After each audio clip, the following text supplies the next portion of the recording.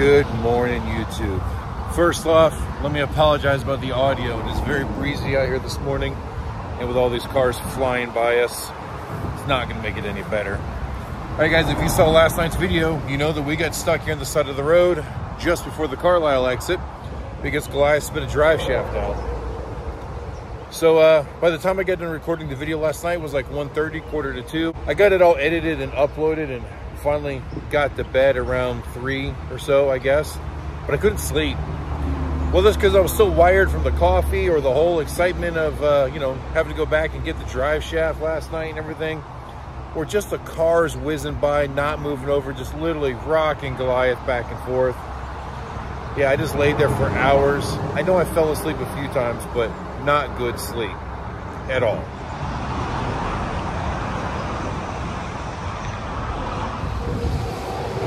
Anyway, it's just after 7 a.m. now, and like I said, not a lot of sleep, but we've got the drive shaft here. What I need to do at this point is climb underneath Goliath and assess the entire situation. I don't know what has been damaged other than the drive shaft itself and the airline, so I need to find out.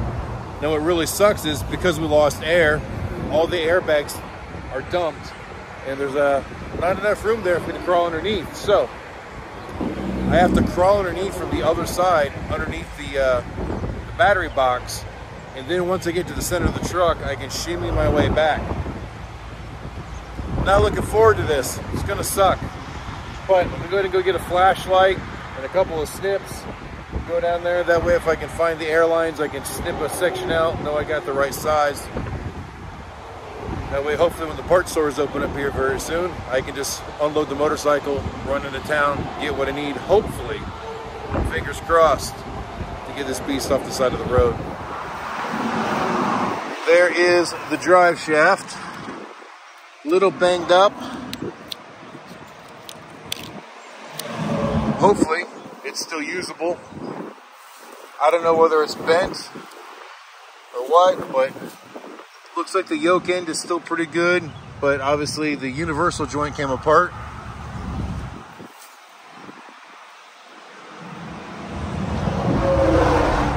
All right, guys, so I'm down underneath, and you can see the main air supply to the brake relays has been severed. I've got 3 other airlines here that have been severed. I believe 2 of them are going to the airbags, and 1 of them is the signal line for the brake relay. I've also got 1 electrical wire right here, but there's ample enough room that that's an easy repair. I've got another wire here that is really, really long, so it's got to go somewhere way up there where it connects, and I haven't found that yet. But this U-joint looks okay. All the carrier bearings look okay. But the problem is right here. The yoke is broke. So that's going to be an issue. I know that these are Rockwell rear ends, and they are no longer in production. So I'm going to try to find a socket to fit that, see if I can get the yoke off of it. Maybe we'll get lucky. Well, guys, luckily the yoke came out much easier than I thought it would. Had a 2 3/16 socket, and I used a 1/2-inch drive to a 3/4 drive adapter, and luckily my Trust Me Craftsman 1/2-inch impact took it right off without an issue, and then it slid right off of the input shaft pretty easy, the pinion gear. Sometimes you got to beat these things off. I was really, really pleased to know that that came off easy. Maybe, just maybe, that's a good sign that we won't have any trouble getting this thing fixed. But this is the part I worry about, guys. As I was saying, we were under the truck, but I know it's kind of hard to hear me. This is an old Rockwell rear end, and we had to put a power divider in that rear end a couple of years ago, back in 2019, I believe it was. And we weren't able to rebuild the rear end because none of the parts to rebuild it were available. So we had to put a junkyard rear end in it, and we had to reuse our yoke because the yoke that was on it, or because the yoke that was on the used junkyard power divider wasn't the right one to work with our drive shaft or or something like that. I don't remember. That was a couple years ago. But this is going to be the tricky part to find. So now I'm going to go start doing some Google searching and see if we can't find a heavy truck driveline shop around here, or even a salvage yard. See if we can't find another one of these. I think the universal joint would be pretty easy. They're relatively common, and I've got the one here that failed, and I've got a part number on it, so that should be easy. This is going to be the tricky part.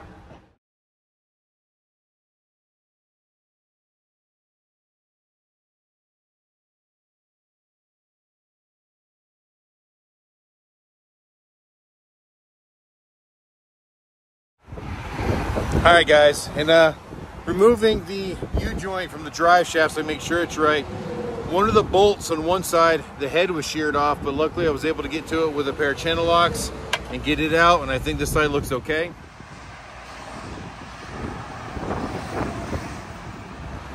Unfortunately, when I flip it over, the other side doesn't look so good. So this one here is missing. You see that one's boogered up right there a little bit, and that bolt is broken off down in the hole, which could be very challenging to try to get out. A little bit of bead up there. I might be able to drill that and get it out and clean up this edge, but a little worried about that.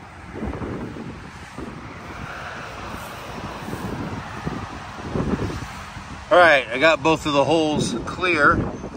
This one, the bolt was not actually broken off on, guys. Believe it or not, it was just packed full of asphalt. But I'm thinking this is our failure point because I can't get a bolt to thread back into that one. You see the threads are pretty boogered. The threads on this one are stripped as well.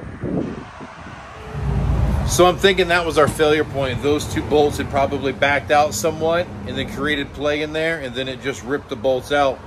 Once that cap came off, nothing kept that U-joint true in there, and then it started to vibrate, which threw it apart pretty quick. It really sucks. Remember, guys, I just greased all this stuff before we came on this trip. No, I did not check the torque on those bolts, and maybe I should have. Better believe I'll check the rest of them before we hit the road again.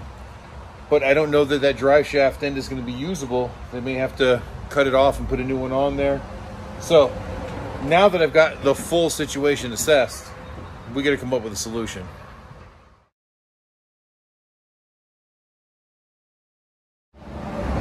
All right, guys, we had a slight change of plans. You know, I've been doing research for, I don't know, 45 minutes or so. I cannot seem to find a driveline shop right here that can do anything, especially if they can find some of these hard to find parts. So, made the decision, we're gonna have it towed off the highway. I called the local Fleet Pride right up the road, and for them to take us to the TA, it's only gonna be about 400 bucks. They're gonna combo tow it, leave everything hooked up. So I decided to do that, at least get it off of the highway. That way, at least we're a little bit safer. But in order to do that, I've still got to fix the airlines, because right now we can't disengage the parking brake or air up the airbags. And the way Goliath sits, when the airbags are down, the fender wells actually sit right on the tires. So we can't tow it that way without doing damage to the tires. So I'm going to go ahead and unload the motorcycle, run into town, go to the Fleet Pride, grab some airlines and some unions, come back over here, try to get them all fixed before the tow driver gets here. All right, guys, I just got back from the Fleet Pride. I got the stuff to fix the airlines. However, the tow driver's already here. Yeah, he made really good time. So I explained to him what's going on. In fact, I got on the interstate, it was coming up. I was gonna go up to the next exit, turn around and come back, and I saw him already here. So I cheated. I cut across the median on the Harley and zipped over here really fast. But we try to get these fixed really fast before he's ready. Hi guys, I want to get some footage of this road train now with the tow truck towing Goliath. So now it's one really long unit. But I left my phone in the trailer, so I was gonna get him going on the interstate, but we'll get him as he's trying to park somewhere.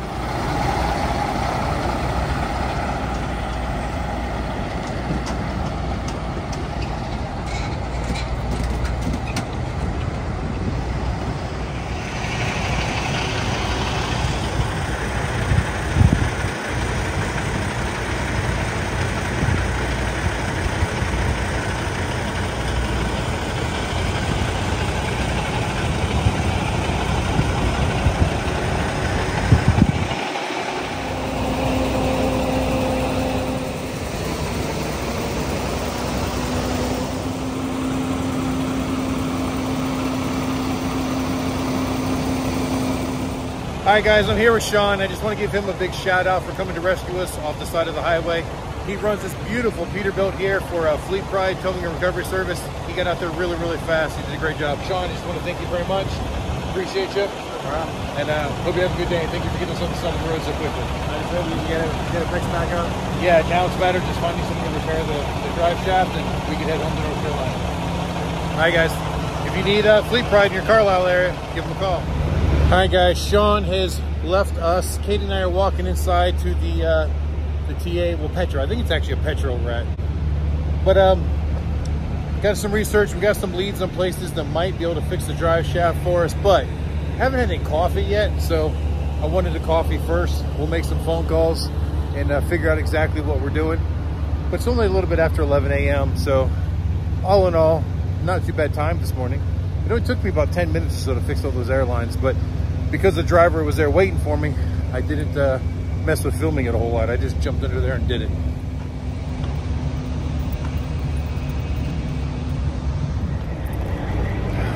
All right, guys, we had a breakfast, and you know what? Really good meat lover's omelet there inside the Petro. Came out pretty good. And some coffee. So now I'm ready to get back to it. Now, Chris Baker, he's one of our viewers. He sent me a message this morning, and he had mentioned a Cook's Brothers that they were able to do the drive shaft repairs, so on and so forth. And it just so happens that Sean, our tow truck driver, had suggested the same people. So I went ahead and gave them a call while we were having breakfast. And he thinks that he might be able to help us, but he's going to need the other part of the drive shaft that's still in the truck. So right now, Katie just fired Goliath up. We're airing the airbags back up. Make it easier for me to crawl my fat ass back underneath there. I'm going to remove that part. I got to take out the universal joint in order to get that. And then I'll call them. They might even be able to come pick it up. They're just over in Mechanicsburg. Well, something hill, whatever. They're just right down the road about 10-12 miles. So hopefully they'll be able to come pick up the part. If not, I'll have to try to find a way to rent a car or borrow a car or do something to get over there. Now, Chris also offered to bring us a truck, and so did Andre. Andre and Harry only live about 2 hours from here as well. So I really don't want to inconvenience anybody though. So I'm gonna do what we can without having to bug people.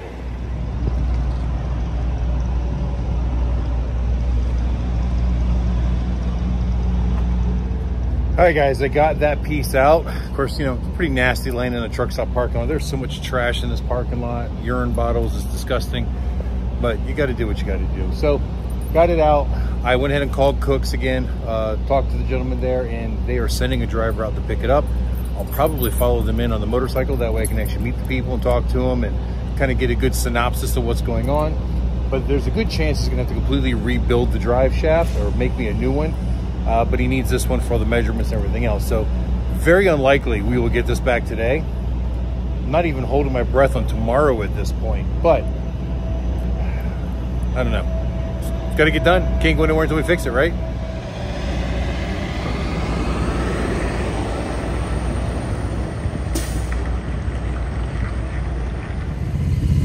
All right, guys, the driver from Cook's Brothers just came by and picked up the parts. They're heading out that way, so I'm heading out that way to meet them there.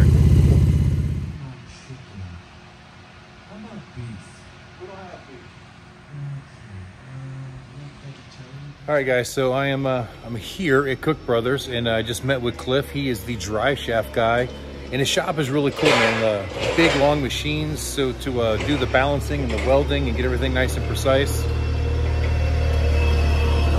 And he's a really cool guy. So they did not have the yoke in stock, go figure. So we have to special order it. I know where it's at. It's in Tennessee, pretty close to home. But we can't get there without it. So we're overnighting it and get it here hopefully tomorrow. It's kind of late in the day, so the overnight doesn't guarantee it'll be here tomorrow. But he's gonna do everything he can to get us out of here pretty quick. There are some other vehicles in front of us, he says, but they're kind of like fleet vehicles, and he knows that we really want to go home, so he's gonna do what he can to kind of squeeze us in between when the parts get here. But that's all we can do for today. That is literally all that we can do for today. So I think I'm gonna get back over to the truck stop. I'm gonna go inside and take a shower, get these nasty, disgusting, dirty clothes off, and get some videos and stuff to edit. But just want to thank you guys for watching. I know that we didn't get it all fixed today, but it's in progress. And this is just life on the road, guys. This is why we started the channel. So there's some of you that think we're out here living life like rock stars.